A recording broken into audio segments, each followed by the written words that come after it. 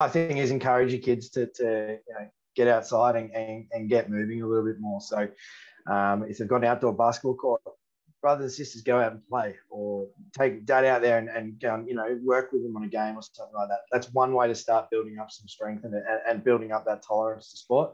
I think people sit at home and they're kids on their iPads and that now, and they don't get outside enough. So I think it actually sometimes comes down to the parent incorporating themselves in the exercise when it's a younger age group or something like that, because kids don't want to go outside, especially when it's a bit cold or something like that.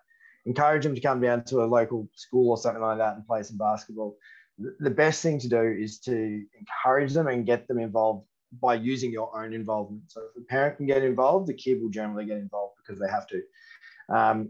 With that, another thing I often tell people is put a foam roller next to the TV, or put some weights or a band next to the TV. That way, when you're sitting and watching Netflix or the kids watching their TV show, it stares back at you and it makes you realize that you have to do it.